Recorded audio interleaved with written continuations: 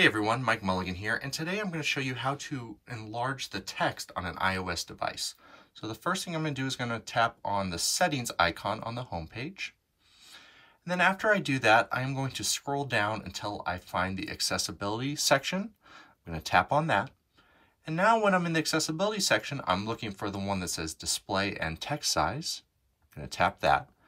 And then when I get to this point, I'm going to tap on the larger text. This brings me to the next screen where I'm going to toggle the larger accessibility sizes option on by hitting the toggle button. Now that has turned to green. And then there's a scroll bar at the bottom, and that is where you adjust the height or the size of the text. So I'm going to scroll that to the right to enlarge the text. And it's enlarging the text on my screen here. And if you go back left, it'll shrink it back down. And once you find the desired text size that you're looking for, you can hit the back button and test it out and see how it has enlarged the text on the previous screen.